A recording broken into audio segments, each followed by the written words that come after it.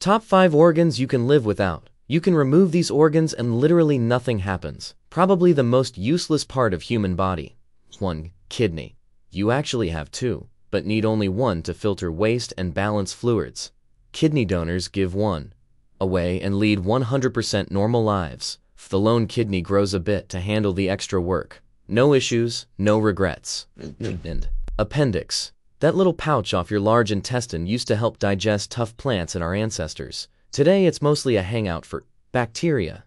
Get it inflamed, appendicitis, and surgeons just yank it out. No big loss. 3. Tonsils. Those squishy guards in the back of your throat catch germs, but they also trap bacteria and cause repeated infections. 4. Gallbladder. It stores bile your liver makes to digest fat. Without it, bile just drips straight into your gut. 5. Spleen. It filters old blood cells and helps your immune system. When it's badly damaged, doctors remove it.